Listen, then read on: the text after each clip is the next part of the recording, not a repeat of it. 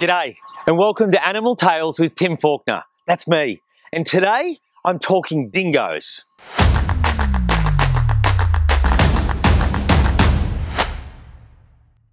Dingoes are Australia's native wild dog. Now the term native brings in a little debate because they were actually brought to Australia by Indigenous Australians over 5,000 years ago. Now for recent arrivals with Europeans like the feral fox and the feral cat, the feral fox and cat have had a devastating impact to the environment. But the dingo didn't see any extinctions happen. It slotted in to an ecological role. And as a result, we need the dingo in Australia to maintain balance in our ecological systems. Dingoes are quite different to domestic dogs. Now, a couple of their physical features. They can range in colour from a light sandy colour to red that we typically associate with them, through to black, which happens in some of the northern Australian dogs, like up around the Kimberley area. Now, dingoes hunt prey. Their eyes are right on the front of their head. Their ears face forward. The cuffs down on their feet can rotate nearly 180 degrees, and that's just for agility when hunting. Domestic dogs have lost a lot of those traits. Now, also, to deal with the wild environment, dingoes only breed once a year. A domestic dog can breed right throughout the year. It doesn't have a specific season. But for dingoes, they breed in autumn. The pups are born early winter. Now, why do you think that is? I'll give you an example. If you go to the Great Plains of Africa, the worst time of year for wildebeest is when there's drought and there's no rain and the wildebeest are really struggling. But that's the best time for lions because wildebeest are easier to hunt. Now in Australia with dingoes, whether it's wombats, kangaroos, emus, it's similar. There's less food in winter. And that means the prey is more vulnerable, which means it's good time to hunt for dingoes. So they have their puppies in winter, and then the puppies also emerge in spring when there's lots of young animals around that have emerged with spring that are prey to the pups. Dingoes typically use burrows as shelter.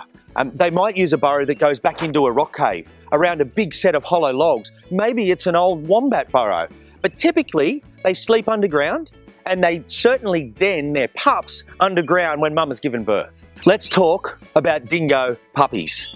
Now they are different from domestic dogs too. Now they're born the same. Their little eyes are closed. They make little vocalizations to call out to mum, but they suckle and drink milk. Now the difference between domestic dogs and dingoes is dingoes grow up so much faster. And in the wild you need to because you're vulnerable while you're a puppy. So as they grow, they develop much quicker. Their eyes open earlier. They start eating solids sooner. They're very agile and playful. And they learn a lot of those social interactions and skills for when they are going to become a part of the pack. Now, as puppies, they're mostly cared for by mum. But dad also has a role. Now, the dingoes will be in a pack. You might have the alpha male, and he might even have 2 or 3 females. But at one point, if a female's got pups, the alpha male protects the pack and the female protects the pups. Now, as they start to grow, they mix and they play with mum and dad, even though mum and dad don't always think it's play. But those puppies the whole time are learning. How naughty can they be? What will their parents let them get away with? But that's building social skills for when they too become a part of the pack. Dingoes live in every Australian environment, except Tasmania. They never got to Tasmania. But every environment, from tropical rainforests to alpine snow slopes to the red centre and deserts of Australia, they are incredibly versatile. Dingoes live in a pack, they protect each other, but they work together to hunt, something that most Australian animals don't do. By working together to hunt, they can take down animals much larger than themselves. Red kangaroos, emus, grey kangaroos, and whilst they're doing that, they're actually playing an environmental role. Now, by predating on kangaroos and emus, they control numbers of the herbivores, and that lessens the pressure on environment. If you remove the dingoes, your herbivore numbers increase because there's nothing preying on them. When they increase, they damage the environment. They eat too much of the environment, and that's not good for everyone else, like small mammals, and birds, and reptiles, and amphibians. You need dingoes as a top order predator or apex species to maintain balance. Now, dingoes are mammals. They need to drink. Most mammals normally do. But dingoes in the central Australian areas can get so much of their moisture by licking plants that might have a bit of dew and moisture on them in the early morning. or late at night. Now they also get fluid or moisture from their food, but typically you will find dingoes where there is a semi-permanent water source. They do need to drink. Dingoes face a range of threats, but none more severe than humans. Dingoes don't get along with agriculture. They predate calves and lambs, and it's a problem. But at the moment, we're really not finding the balance, which is the dingoes need to be some places, and some places mightn't be suitable for them. Australia is at war with the dingo, and its numbers are radically declining. Now remember what I've been over. With dingoes in the environment, they predate herbivores, and that means less pressure on the environment. We need dingoes. We just have to find balance.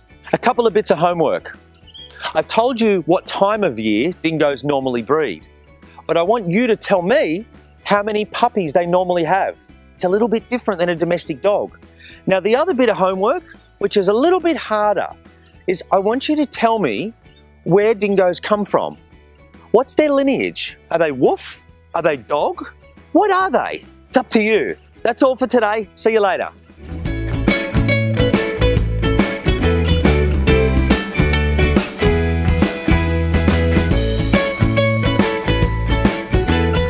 Thanks for watching, everyone. Now, the keepers and I are looking after all of our animals and our families, but we all have a bit of extra time at the moment, like you probably do too. So this is a great distraction for us, and hopefully you.